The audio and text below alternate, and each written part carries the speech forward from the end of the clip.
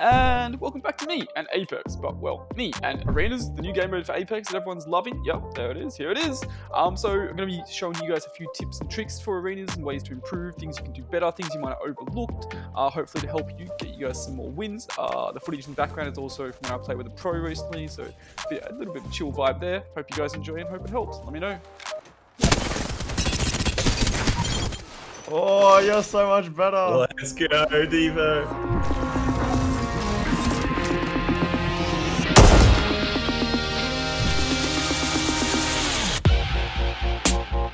I ain't slept in months, y'all. I so red I can't see what's real. Roll me up a blunt, dog. So number one, and one of the most important things, obviously, when playing Arenas, is the heroes you play and knowing what heroes to play. There are obviously going to be some heroes that are better than other heroes in Arenas, but this also is largely based on you and who you feel comfortable playing with. At the end of the day, you should be playing the heroes that you're comfortable on. Don't put yourself, outside your comfort zone, playing a hero you have no idea how to play just because someone else says it's better for Arenas. But in saying that, the heroes that you do want to try and look at, some of the most important heroes are someone like Gibby, for his bubble to take position, to get you the meds, to secure back teammates when they're downed. Lifeline helps you get extra meds from the crates. She has tap res, she has a heal built in. Pathfinder, Octane, they both have the ability to get you extra movement, extra position off the start of the game. They also have the ability to push enemies when they're low, get position on the map, get high ground on the map. There's also Loba, who has an amazing ult, which you can use to steal the meds around the map and things like that. So I will be doing a hero tier list for Arena. It might already be up, but if it's not, it'll be up soon. And when it is, I'll make sure I pin it in the comments below. But definitely go check that out, as that will give you a full breakdown of every hero in Arenas and who you should and shouldn't be playing. But as I said, at the end of the day, play who you're most comfortable with, and that is what is most important. But I'm just saying, Gibby is insane, and if you don't have Gibby on your team, you're doing something wrong.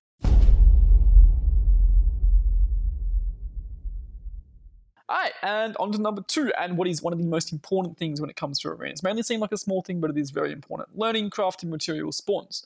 So Arenas is based off, an economy system. As gaining crafting materials, the economy allows you to buy, your guns, your nades, your meds, etc., etc. And having better guns or more nades or more meds, especially the meds, is going to help you beat your enemies.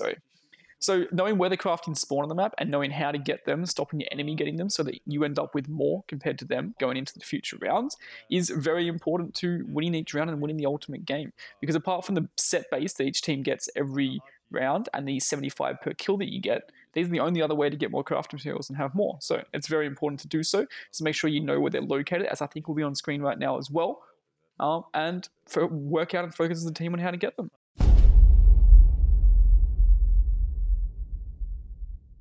And number three. Number three is pretty similar to number two. It is about, once again, learning spawns, but this time not crafting materials. It is med spawns. It might seem pretty obvious to know where they spawn and how to get them and whatnot, but getting these is basically, in some sense, win or lose every single round, minus a big mishap or a big play happening. Most rounds are going to be won off getting a lot of chip damage and running the enemy team out of meds and playing them into a position where they can't move for zone later on. So getting how to get these off spawn, you're going to get more than your enemies, is enabling you and setting you up to win the entire match. So learn where these are. Work out how you're going to get them as a team off spawn and stop your enemies getting them. Whether this is playing something such as Gibby and able to bubble forward and holding it while you grab them all, or whether it's playing something like Pathfinder and grappling forward, or Loba and queuing forward at the start to get them fast, or even using Loba and her black mark to take them before the enemies can get them. It is very important to be able to win the war of the meds and get these before your enemies so that you have more than them. A big tip also with this is Lifeline. If you play Lifeline, which is obviously a really good hero because of tap res and everything, but also she gets extra meds when she opens them. She gets extra cells down bottom that pop out. I think it's about 8 all up extra she gets, which is a large amount.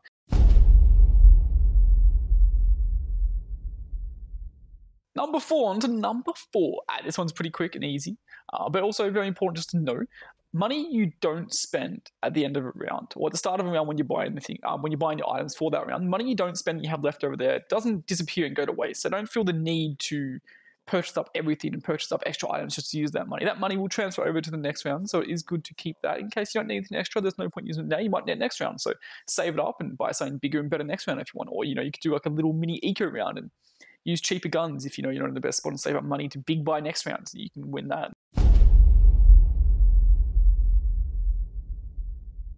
Number five. All right, so number 5 is once again very similar to number 4 and based around the way that things transfer across from one round to the other, but this time it's your abilities.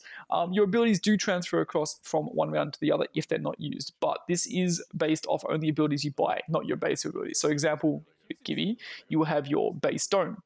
If you don't use that dome, that doesn't transfer across and stack then with the next dome you get. You will have one dome at the start of every single round no matter what, because it pre-gives it to you. But if you were to say buy a second dome, but then you didn't use that dome from the in that round, you would keep that dome going across to the next one. So you would have 2 to start with for you then to buy future ones on top of, which is very useful to know. So if you're at the end of a round, you're making a round, you have to win the fight, don't use your abilities. There's no need to it. You're just going to waste it. Or if you're in a losing situation, maybe just let yourself die instead of wasting your abilities trying to win the unwinnable battle, and save your abilities for the next round so that you can put them to use there and try and get the win there.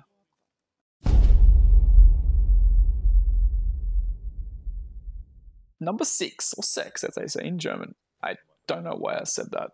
But anyway, number 6. So learning head glitches, learning peaks. This is very important. Whilst Apex is a movement-based game, this arenas they brought in is, in some essence, a CSGO style, where getting peak damage is very important. Holding peaks is very important. Having head glitches is, as always in Apex in general as well, very important, as it gets you damage and makes yourself extremely hard to hit. So learn where the head peaks are. As you see on screen, I'm probably showing you a few different little head peaks, but learn where the head peaks are, learn where the head glitches are, learn where good peaks are in general, and you'll have a much better chance of dealing larger damage to your enemy while they deal smaller damage to you, which will then win the war of nutrition, aka the war of having the most meds and HP, and help to go forward to win you the game in general. It also gives you the ability, if they're not expected to where you might be, allows you to get the big damage off, and you can push off that, be aggressive, etc., etc. It's just, maximizing your chance for success and minimizing your risk for, peaking and whatnot.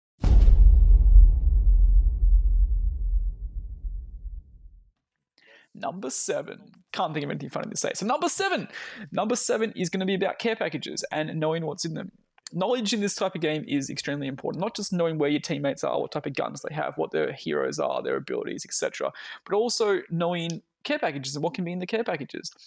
When you're in the buy screen, if you look in the bottom right corner, it'll actually show you for that round what 3 guns will be in the care package. Those 3 guns will change every round as well. So knowing that will tell you if that care package is going to be important for you to get. You can decipher whether it's going to be important for your enemy team to get. If it's got something like just basic weapons in it, it's probably not going to be very important. But if it's got a Kraber in it, then hell, you're going to want to go for that for sure, not let your enemy team get it. If you're playing Gibby and it's got a PK in it, well, goddamn, Gibby, PK, bubble, arm shield, what more could you want in your life, It's very good to know what's in it, what you need to go for. It also lets you distinguish on what you might need to buy in the buy phase as well. Like I said, if you're playing Gibby and there's a PK or Mastiff or whatnot in the care package, you might not need to buy that PK yourself. You can buy an AR instead and then play around getting that care package to then fight later in the game with that PK. It allows you to do a lot of different things, allows you to manage your economy, and it's just very important to know.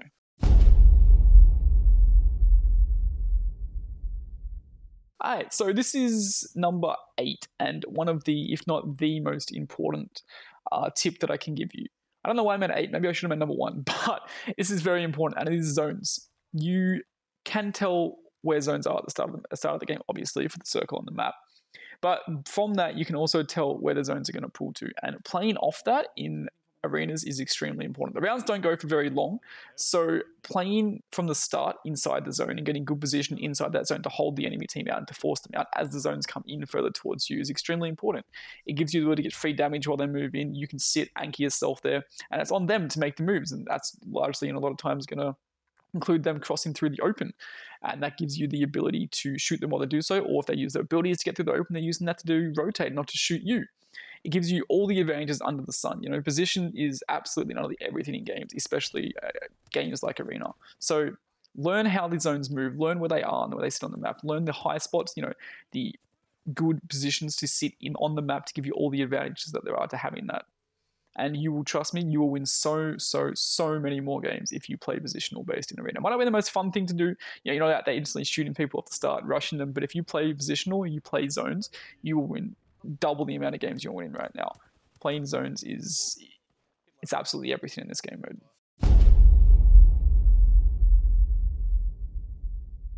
So number 9. Alright, so 9.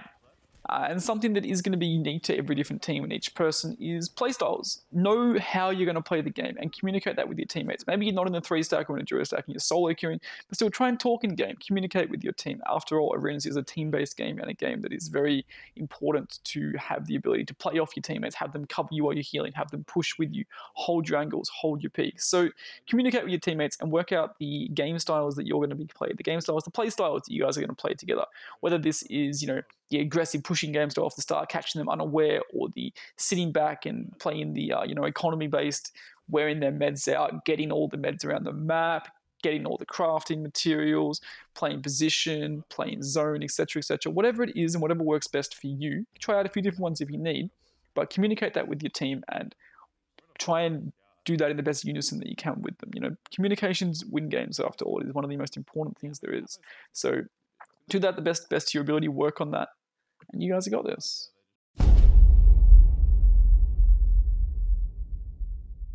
And on to number 10. Alright, so number 10 is something that is largely overlooked, not only just in the BR, but also in Arena, and that is going to be grenades. Grenades are one of the most powerful things in Apex Legends, and something that are used nowhere near enough. They have the ability to change the game in the click of a fingers. So nades. You want to get them as much as you can. Maybe not in the very early rounds, or if you do only one, but later on in the games, you want to be buying 3. 3 is the max you can buy, and you want to be buying them.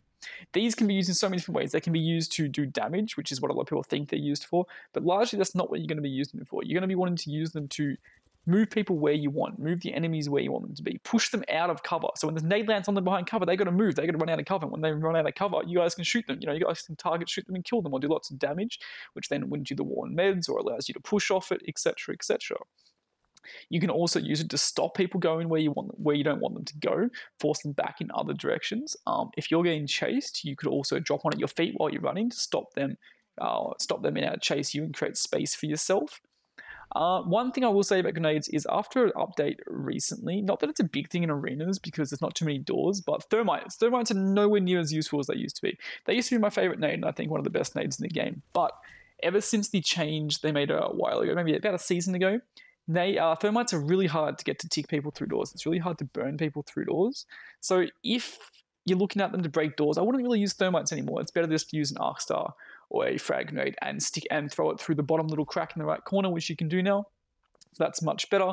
And also, I'm sure you all know, but just to let you know, they did make a change with arc stars recently, where when you first get stuck by the arc star, you don't actually get slowed now. It only the only slow effect that comes is when the arc star blows up.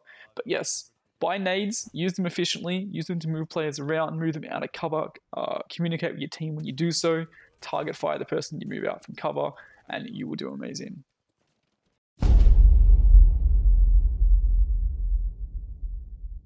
Number 11, legs 11.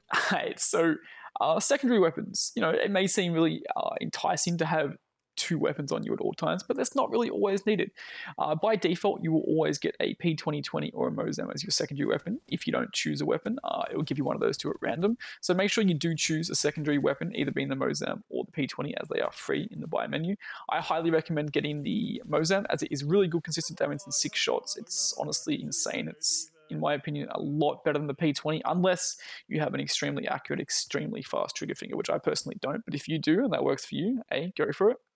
But my go here is always the Mozam. I honestly think for at least the first 3-4 rounds, having a Mozam as your secondary and, maxing out, not maxing out, but having more money put into meds, your main gun and grenades is a much better play.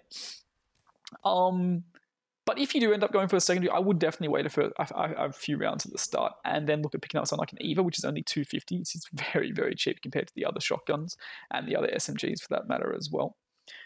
But in general, your Mozam is going to do you as a secondary gun very well. It is a consistent 40 damage every shot, 6 shots. That's very good. It's a very, very good for something that comes completely free. Completely free. 5-finger discount. It's amazing.